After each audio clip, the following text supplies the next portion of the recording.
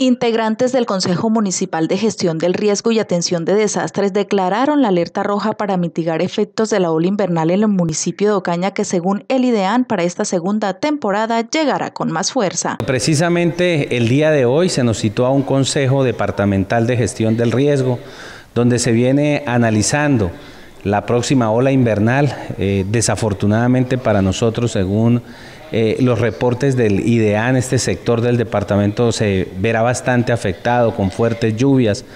Por eso empezamos ya desde la gobernación del departamento a hacer estos, digamos que, encuentros para tener la ruta que vamos a seguir en esta situación que se nos pueda presentar. Se nos ordena activar los comités municipales. Nosotros lo hemos venido realizando de manera continua en el municipio de Ocaña. Ante el panorama crece la preocupación en el alcalde del municipio por la falta de recursos para atender emergencias por la ola invernal. Esperemos que con las intervenciones en prevención que hemos realizado no vayamos a tener grandes afectaciones, pero estamos ya preparándonos para afrontar esta situación que es bastante difícil. El presupuesto del municipio pues está bastante golpeado, no tenemos la posibilidad de hacer o de reaccionar de manera inmediata a situaciones que se presenten, pero vamos a estar muy atentos, conectados con gestión del riesgo departamental.